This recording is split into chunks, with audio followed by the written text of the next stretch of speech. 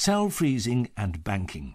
Whilst in culture, cells are subjected to various selection pressures, which can lead to instability and drift in the cell's genotype and phenotype.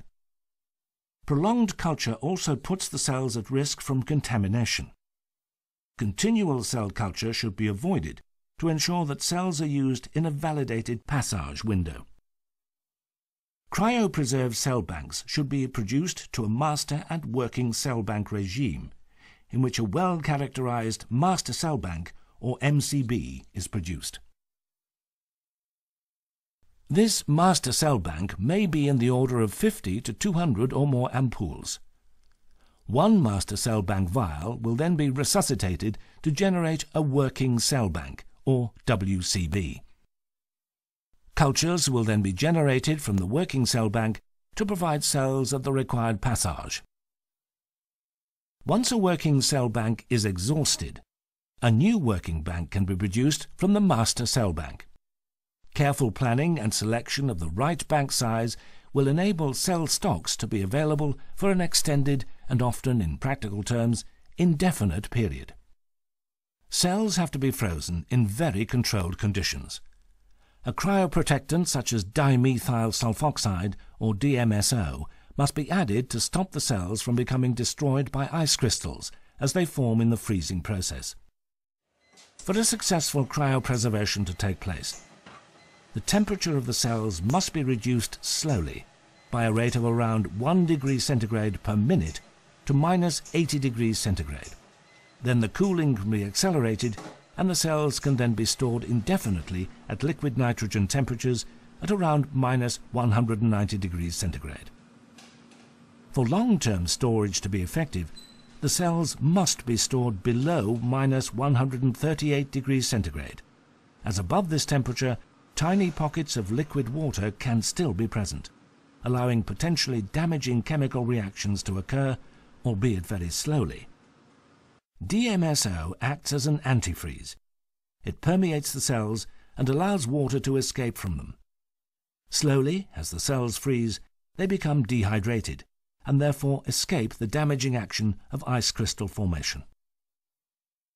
Cryopreserving a cell line. Prepare the cryoprotective or freeze medium.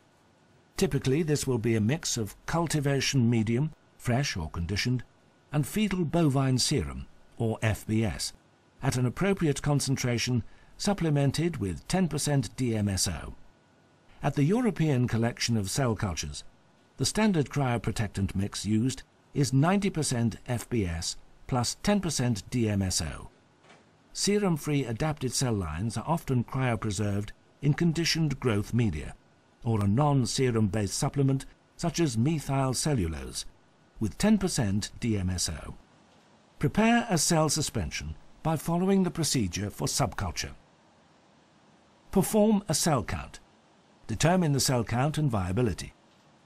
Only proceed to cryopreservation if the viability is high. You should have also confirmed that the cells are in log phase growth, using growth curve data. A word of caution. Cells that have entered plateau phase may still have a high viability. However, apoptosis may have started. This will make resuscitation after storage very difficult. Pellet the cells by centrifugation at 100 G for 5 minutes. Anchorage independent or suspension cells should be processed from this point forward. Decant or aspirate the supernatant from the centrifuge tube. Resuspend the cells in pre-chilled freeze medium at the desired cell concentration. Typically, 2 to 5 million cells will be frozen in 1 milliliter aliquots.